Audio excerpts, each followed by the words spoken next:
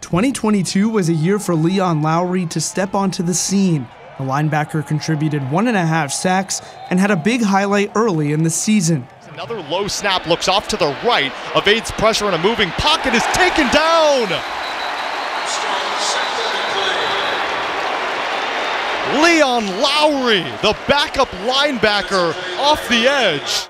That moment in week 4 of last season against Virginia happened right behind me inside the dome. Fast forward to 2023 and Lowery continues to improve. The linebacker has 2.5 sacks in front of his home crowd. But it's not about what he's doing in there, but how Lowery improved on the practice field right over there. He changed his body from spring to the summer, and from the minute he came on the field during August, you could see that he was out to get something. And he's been determined ever since. He hasn't been doing it with this, he's been doing it with this.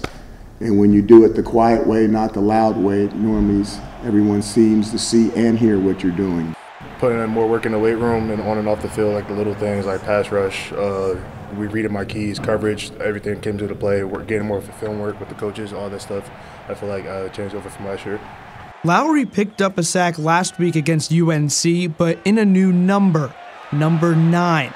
Changing from 16 to a single digit is a reward for hard work in the SU program, and Lowery is grateful. Coach Baber was like, whoa, like, yeah, I know that you're starting and all, but like, you still need to show more on the field. So I kind of took that as motivation for me to get my single digit because, you know, like I said, not everybody just could get a single digit here, so that felt good to finally be able to get one.